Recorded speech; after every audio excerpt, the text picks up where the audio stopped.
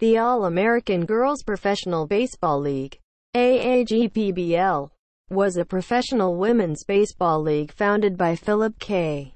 Wrigley which existed from 1943 to 1954.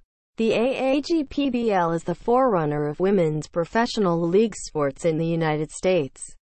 Over 600 women played in the league, which consisted of eventually 10 teams that were all located in the American Midwest in 1948. League attendance peaked at over 900,000 spectators. The most successful team, the Rockford Peaches, won a League Best Four championships. The 1992 motion picture A League of Their Own is a mostly fictionalized account of the early days of the league and its stars.